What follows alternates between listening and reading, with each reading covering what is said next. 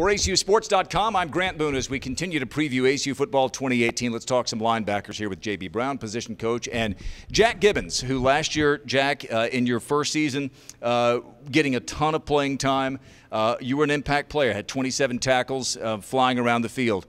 You got a chance to play under Sam Denmark, who finished his brilliant career as the all-time leading tackler. What will be the biggest challenge replacing for your unit as linebacker? Will it be replacing what he did on the field or replacing what Sam brought in other areas? I would say the biggest thing Sam brought was his leadership. Just always bringing energy and keeping everyone going all the time was going to be hard to replace, but we've got a lot of young guys who are stepping up into those roles, so I think we'll be all right. Do you feel, having played with him and watched him not just on the field but watched him in practice, watched him in the weight room, watched him academically where he was tremendous, do you feel now a sense that you need to maybe raise your example another notch? I mean, I would say Sam practiced harder than most people I've ever met, so I think everyone kind of watched that and fed off that, and now that he's gone, we're kind of just taking it as a whole team unit trying to be on that level all the time. We talked to Juice Jeremiah Chambers the other day. This is a linebacking core that a lot is asked of. Give me a sense through a few days and after the summer together how good this unit could be. I think we've got more guys that can play than any team in the country. I mean, we're deep, 3 guys deep at every spot that can really play and make an impact. So I think sky's the limit. It's just about if we can put in the work. All right, let's talk to J.B. Brown here.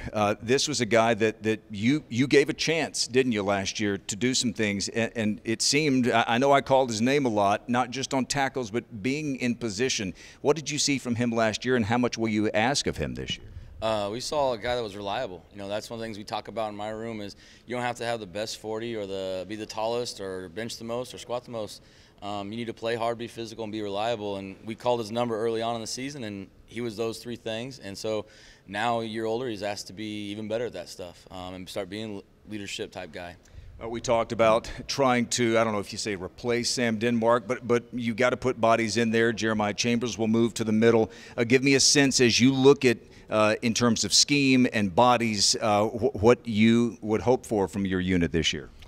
First off, you know, replacing a guy like Sam Denmark is, I don't know if you ever replaced a guy with that kind of work ethic. When you asked him about what we'll miss the most, it was his practice. He was a guy that practiced really hard. And then you look at our scheme, the best part about us is we're an unselfish group. I'm really proud of these guys because they work hard and they're unselfish. And that's the biggest thing to me is they don't care who gets the glory or who's playing or how many reps they get or if they have to move a position to benefit the team. And so that's kind of our theory is like we're going to go out there and we may not be the biggest names, but we're going to be a really good unit together. You've brought in some new faces this year, a couple from Big 12 programs. Give us a sense of some of these new guys, how they're blending in and how much of an impact they could make. Yep. John Picone, we brought him in and he adds another dimension that we were kind of lacking in the rush game. He's a very physical person, loves to fly around. We can get to the quarterback too, Ken. Quarterback, yeah, and that's something that we were needing. Brought in Leachman from one of the Texas, Trinity Valley here in Texas. He came from a program where they knew how to win. He had played in this conference.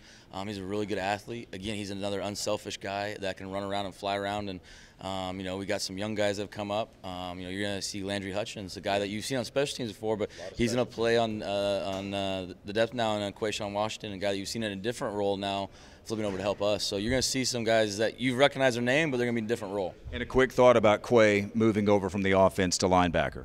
Oh, it's great. He's a very explosive young man. Great kid, practices hard, wants to be good. You know, he's a work in progress still, like we all are.